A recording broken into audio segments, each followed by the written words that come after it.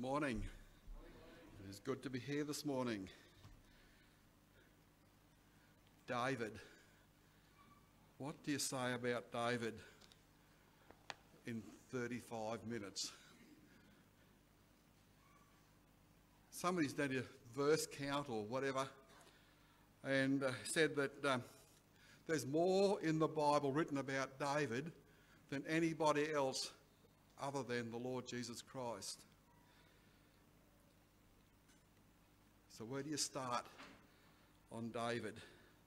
I think the best place to start is at the start. The first mention is always a good place to start. And let's see if we can... And we'll start reading at 1 Samuel chapter 16. And that's the first mention of David in the Bible. 1 Samuel chapter 16, I'll read verse 1. The Lord said to Samuel, "How long will you mourn for Saul, since I have rejected him as king over Israel? Fill your horn with oil and be on your way. I am sending you to Jesse of Bethlehem. I have chosen one of his sons to be king." Down to verse 6. When they arrived, Samuel saw Eliab and thought, "Surely the Lord's anointed stands before the Lord."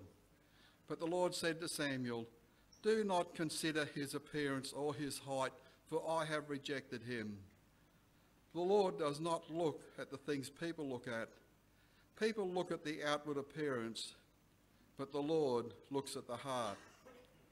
Then Jesse called Abinadab and had him pass in front of Samuel. But Samuel said, "The Lord has not chosen this one either." Jesse then had Shammah pass by, but Samuel said, "Nor has the Lord chosen this one." Jesse had 7 of his sons pass before Samuel, but Samuel said to him, "The Lord has not chosen these." So he asked Jesse, "Are these all the sons you have?" "There's still the youngest," Jesse answered. "He's tending the sheep." Samuel said, "Send for him. We will not sit down until he arrives." So he sent for him and had him brought in. He was glowing with health and had fine appearance and handsome features. Then the Lord said, "Rise, anoint him. This is the one." So Samuel took the horn of oil and anointed him in the presence of his brothers. And from that day on, the Spirit of the Lord had come powerfully upon David. When we come to David, and what's your first thought? What do you think about him? What do you remember about him? Is it his anointing? Is it his victory over Goliath? Some remember his failure with Bathsheba. Others remember that he had problems with Absalom, and he had problems with Saul. Some remember the friendship with Jonathan. Now that's the human way. We look at what is spectacular, what's exciting, what's glorious. When God looks at us, like looks at David and remembers him, he remembers something quite different. To find out what God remembers about his man, you have to turn to the New Testament. Some 1,000 years after David's death, Paul, writing under the inspiration of the Holy Spirit, reveals what God remembers about David. We find this in Acts chapter 13, verse 22. "I have found David, the son of Jesse, a man after mine own heart, which shall fulfill all my will." What a testimony for a life. What a testimony he had, that God could say, "I have found a man after mine own heart," and it was pleasing to the Lord. Let's just backtrack a little bit before David was anointed. King Saul had been anointed, and he was made king, but he disobeyed God.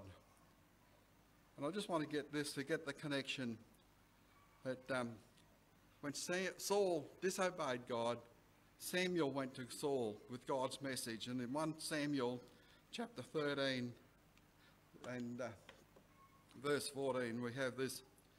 You have done a foolish thing, Samuel said. You have not kept the command the Lord your God gave you. If you had, he would have established your kingdom over Israel for all time. But now your kingdom will not endure. The Lord has sought out a man after his own heart and appointed him ruler of his people because you have not kept the Lord's commands. God wanted a king with a heart that was right toward God, a man with a shepherd's heart, and he found that kind of heart in David. Saul, as he governed Israel, he was a warrior. He wasn't anything else. He was just a warrior. He was never a shepherd. But David had a shepherd's heart because the Lord was his shepherd. David was under authority, so he had the right to exercise authority. And in Psalm 78, verses 70 and 72, we read this. He, that's God, chose David his servant and took him from the sheep pens. From tending the sheep, he brought him to be shepherd of his people, Jacob, of Israel, his inheritance. And David shepherded them with integrity of heart. With skillful hands he led them. God had found the man after his own heart.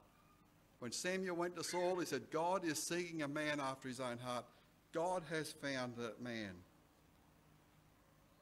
But what does it mean to be a man after God's own heart? Have you really thought about that? As I was reading through different comments on this, so many people commented about David's life as a king. But he proclaimed a man after God's own heart when he was a shepherd. He was a man after God's heart as a young man. What does it mean to be a man after God's own heart? First of all, here's a few points. In our Bible reading, we read that he was a shepherd. But there were many shepherds in Israel at the time, so the shepherd part, while it was good, it is not the preeminent part. It's not the defining factor. When he was about to go out and fight Goliath, he told King Saul, but I have killed a bear and I've killed a lion. He's saying, I trusted God. He was courageous. He was willing to even give his life for the sheep. That's a bit more like the shepherd God is looking for. We know that he trusted God because when he went out to fight Goliath, he said, I come in the name of the Lord. And he went out and fought Goliath. When he cared for the sheep, he used to sit down, play the harp. It became so good that in fact that he was a personal musician to Saul later on. But as he played the harp, he obviously sang praises. He wrote hymns. He wrote psalms. So he was worshipping God as he sat out under the stars. And many of the psalms remind us of David's life as a shepherd. Just a couple. Psalm 23, you all know it. The Lord is my shepherd. David knew about sheep. He knew what it meant to be a shepherd. He knew how to trust God as his shepherd. In Psalm 24, the very next psalm, the earth is the Lord's and everything in it. He's looking around him and he's worshipping God as he sees what's in the world. He sees the heavens and the earth. He said, I worship God and everything in it. In Psalm 25, the very next psalm, verses 4 and 5, it says, show me your ways, O Lord.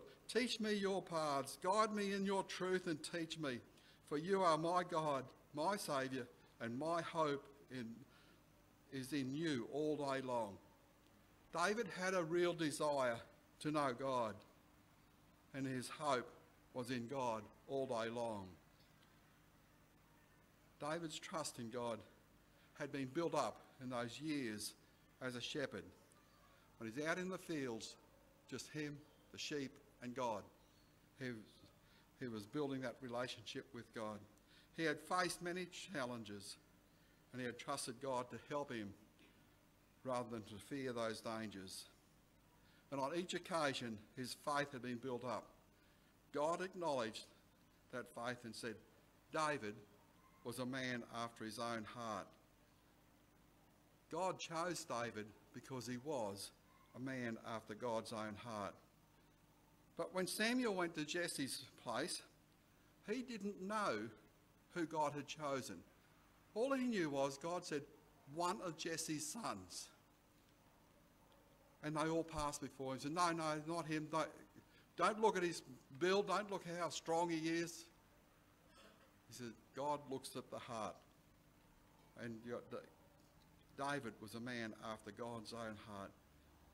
I can just imagine Samuel when God says, anoint him. This is the one. I can almost feel the excitement. This is him. This is him. Anoint him. And so Samuel anointed him.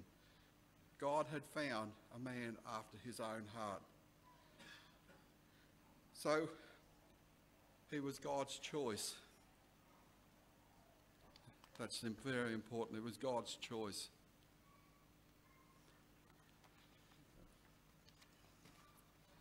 Now when Moses led the children of Israel out of Egypt and into to the promised land, and just before they entered the promised land, Moses gave many instructions,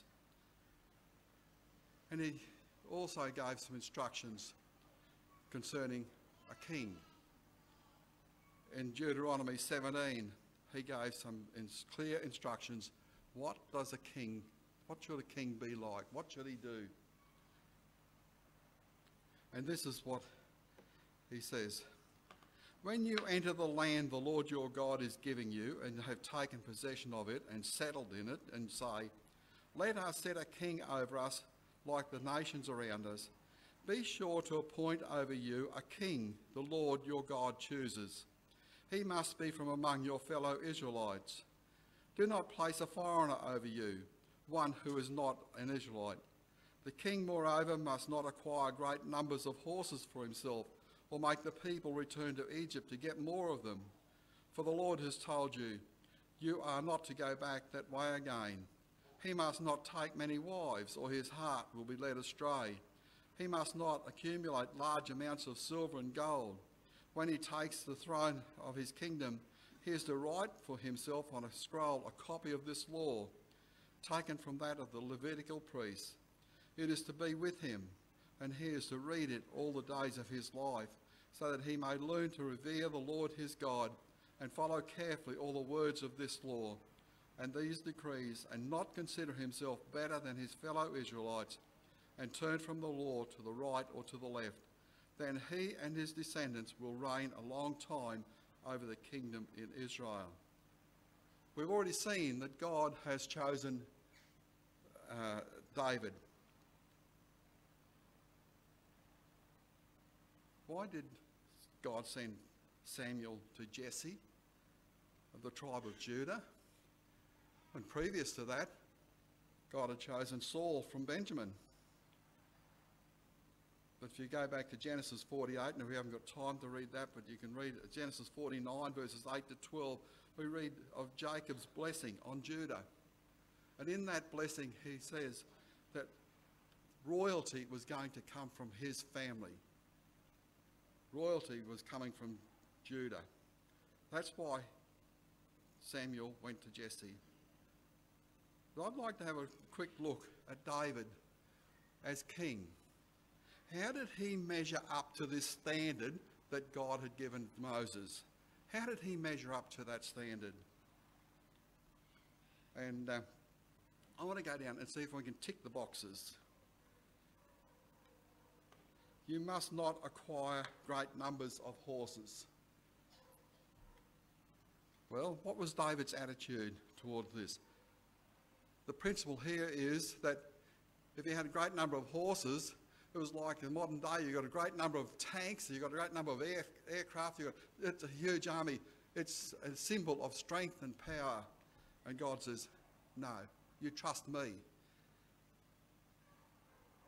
So he says, excuse me, don't collect a lot of horses.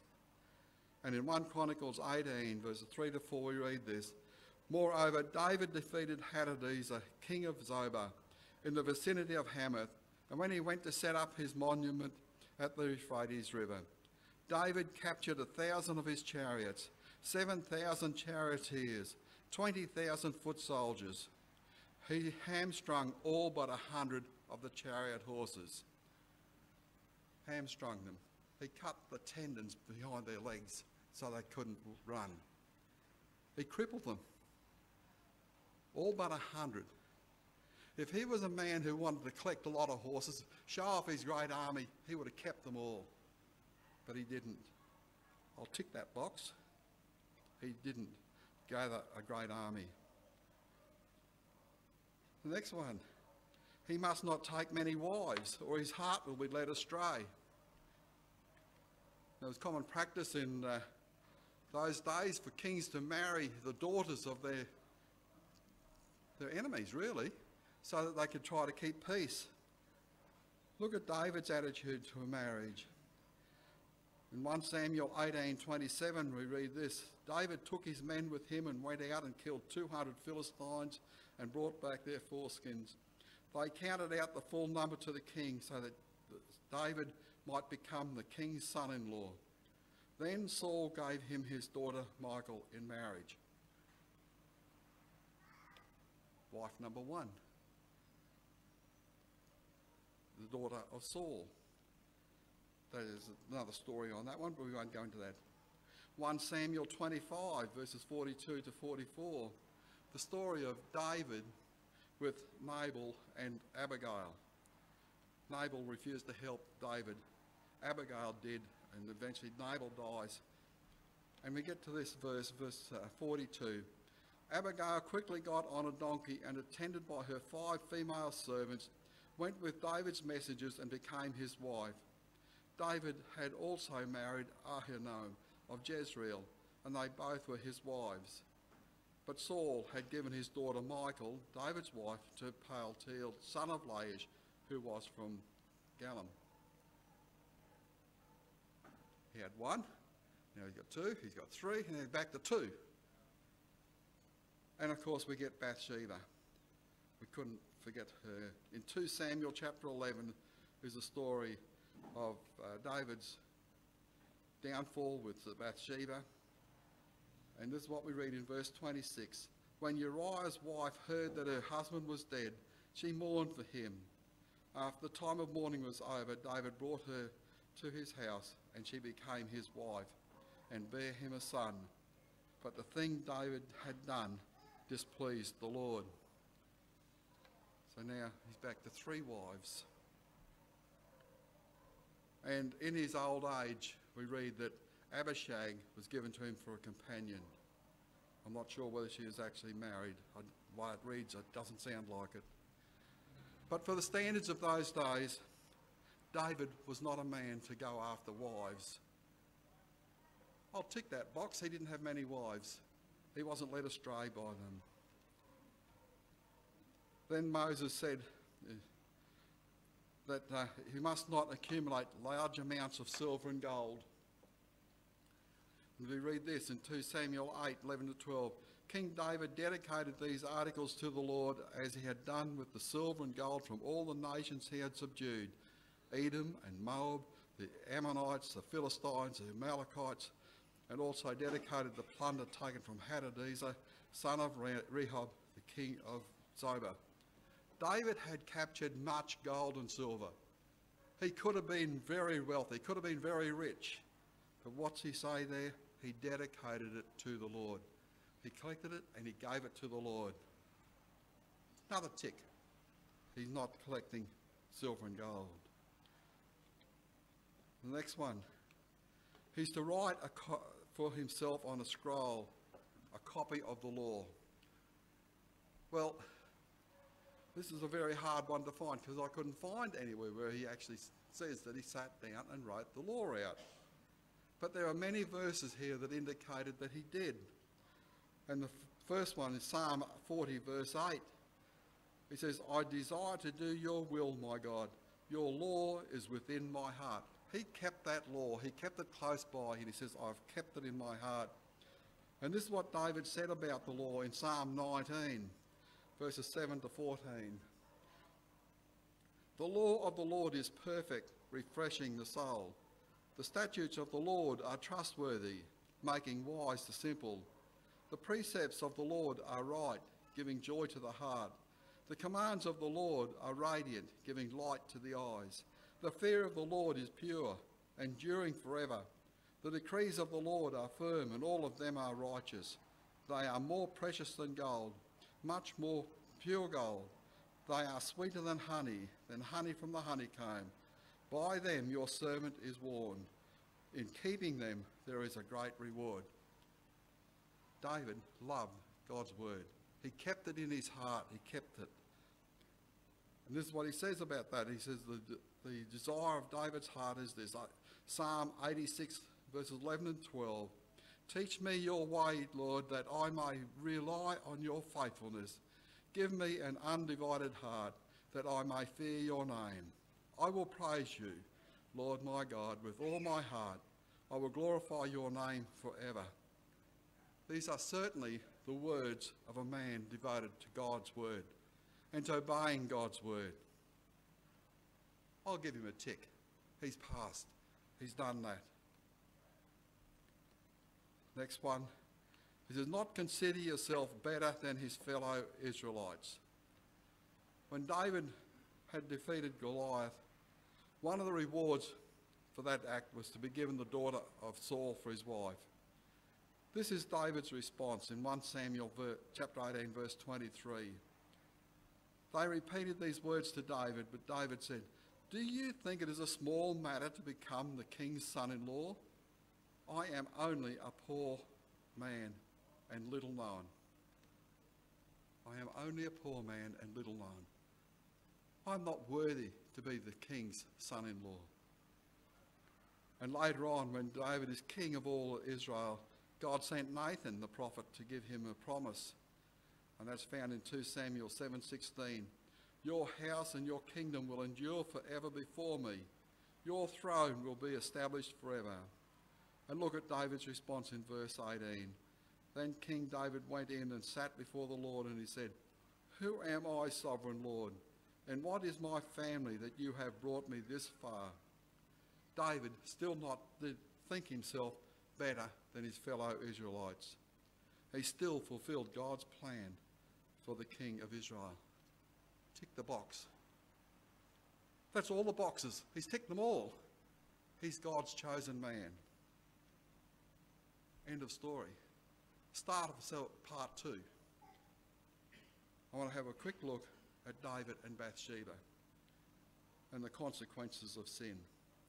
Now, even though David was chosen by God, he was still subject to temptation and testing. We are chosen by God. We are still subject to testing and temptation. How do we handle it? How do we get around this?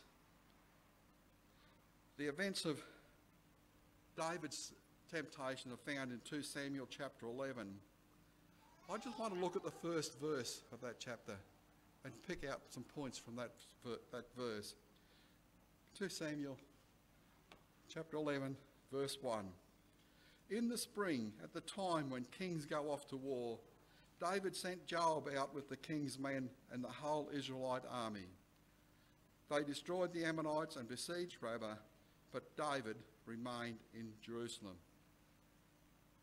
It's a very important verse at the start of a very serious chapter. It's very important. It says here, it is a time when kings go out to fight. Where was David? He was in camp in Jerusalem. He wasn't out there leading his men. He had failed in that point. He did not go out with his army. Would he say, well, the king can do anything? He's got all authority, he can do anything. No, he can't. That's wrong. People say today, it's my body, I can do whatever I like with it. No, you can't. That's wrong. With freedom of speech, I can say, I want to be able to stand up and say what I want to say. No, you can't. You can't go into a crowded theatre and say, fire! You can't do that. Freedom has a limitation. David's freedom had limitations. And we need to remember that. And David's freedom did not extend to stealing someone's wife. It did not extend to committing adultery. It did not extend to committing murder. Freedom is limited, and we have to live within those limitations. David did not live within those limitations, and he grieved God by his sin. When David sinned, he tried to cover it up, but that didn't work. So he sinned again by planning the death of Bathsheba's husband, Uriah. We have already seen that David had a heart after God's own heart. He had a shepherd's heart. What was wrong? The shepherd wasn't out there leading the sheep. The shepherd was where he was not supposed to be. And we can put ourselves in a position where we can be disobeying God by not being where we should be. We have to do what God tells us to do, be where he wants us to be. So the shepherd king was leading his people, but not as a shepherd should. So in taking this action, he failed God. He failed himself and the people. I'd like to just take a little quote from Warren Worsby. I've reworded it a little bit, and it gives us an example of David's and his actions at this time. Sorry, that was the previous. Oh, yeah. When David was at home, he didn't put on his armour. He was subject to attack. I'll go to that in a minute more. We must put on the whole armour of God, as found in Ephesians 6, 10 to 18. David didn't put on that helmet of salvation. He needed that helmet of salvation. He needed that helmet to guard his mind. He needed that helmet to guard his thinking. When he looked over that balcony and saw Bathsheba, he should have had his helmet on. He should have been out in the field. He didn't have the helmet on. And he was tempted. He saw Bathsheba and he was tempted. He didn't have the breastplate of righteousness. He didn't have that breastplate to guard his heart. And he looked at Bathsheba and said, I want her. He didn't have the breastplate on. He didn't have the girdle of truth around on his waist. He would believe lies. He said, believe the lie. I'm king, I can do what I want. He didn't have the girdle of truth on. He didn't have the sword of the word or the shield of faith. He was helpless before the enemy. We must put on the whole armour of God, or we too will be helpless. Remember, without prayer, we have no power. We need to have prayer as well. Because David was in a place where he should not have been, and because he did not have the armour of God on, he was defenceless, and he succumbed to sin. He thought he could get away with it, but God knew, and God sent Nathan the prophet to challenge David. And there are consequences for our sin. In 2 Samuel chapter 12, we read these words, And the Lord sent Nathan to David. When he came to him, he said, There were two men in a certain town, one rich and the other poor. And so the story goes on, you know it. Down to verse 5. David burned with anger against the man and said to Nathan, As surely as the Lord lives, the man who did this must die. He must pay for that lamb 4 times over, because he did such a thing and had no pity. Then Nathan said to David, You are that man. In verse 13, then David said to Nathan, I have sinned against the Lord. Nathan replied, the Lord has taken away your sin. You are not going to die. But because by doing this you have shown utter contempt for the Lord, the son born to you will die. When Nathan gave him that story about that man, David said, he must die, and he must pay back fourfold.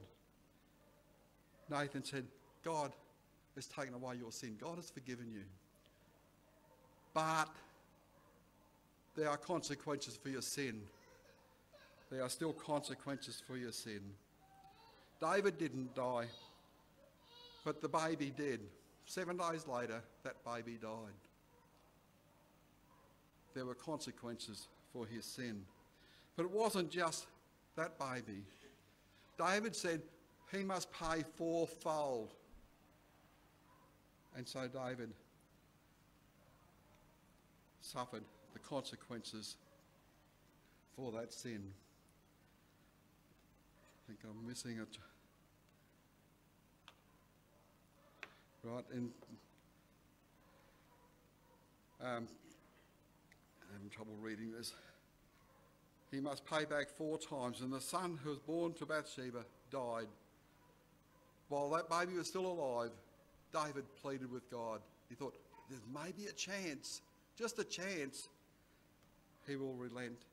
But God says what he will do, he will do. God said, that baby will die. And he died.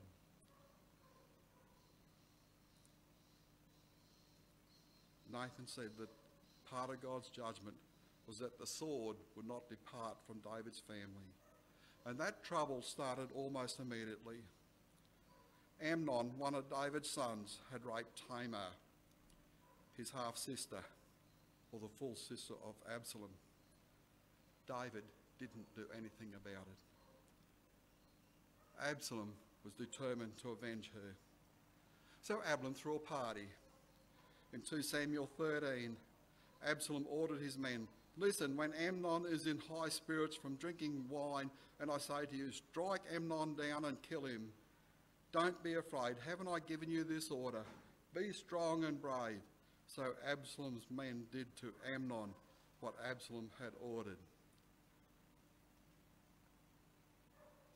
Son number 2, Amnon, is killed by Absalom. Absalom was only exiled for a while. Then he's allowed to return to Jerusalem, and he began to undermine David's authority and eventually stole the hearts of the people and rebelled against his father, and the whole family had to flee to safety. And you read all this in 2 Samuel chapter 15.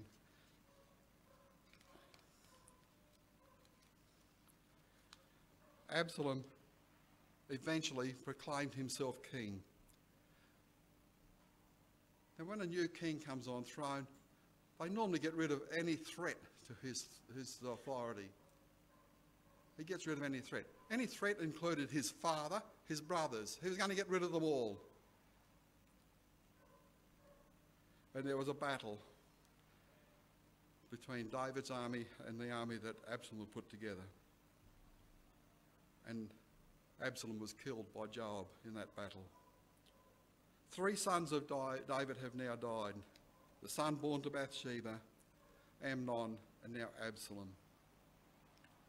And in 1 Kings chapter 1, we read these words.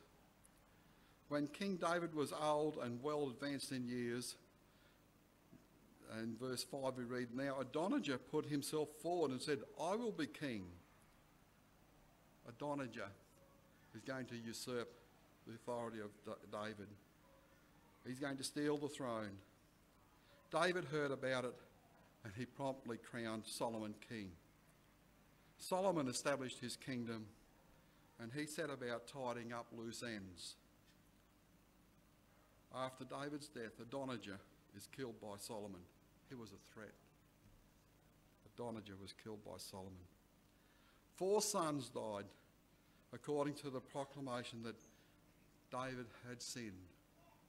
There were consequences for that sin. David's own judgment was that he must pay 4 times. and he did. But God in his grace, David only saw 3 of those sons killed. The 4th one was after he died. David thought he could get away with sin. But we must remember that your sin will find you out. Any one of us could be caught up in sin. Remember that any one of us could be caught up in sin. How do we avoid some of those traps? We need to be where God wants us to be. We need to be where God wants us to be. We need to be available for God, serving him. We need to put on that whole armour of God every day. Put it on and use it to protect ourselves from the fiery darts of Satan. And we must be a person after God's own heart. Our God and Heavenly Father, we thank you for the lessons we can learn from David. We thank you, Lord, that he was found to be a person after your own heart, a man after your own heart. Lord, help us to follow the example of David in that way. But Lord, help us too to follow the teaching, to learn from the teaching about David's mistakes. Lord, that he didn't put on his armour. In 2 ways, he didn't put on his armour to go to battle. He didn't put on his armour to defend you. And Lord, we just pray that you'll help us to put on the armour of God, that we'll use it to fight the fiery darts of Satan. Lord, we just ask this in Christ's name. Amen.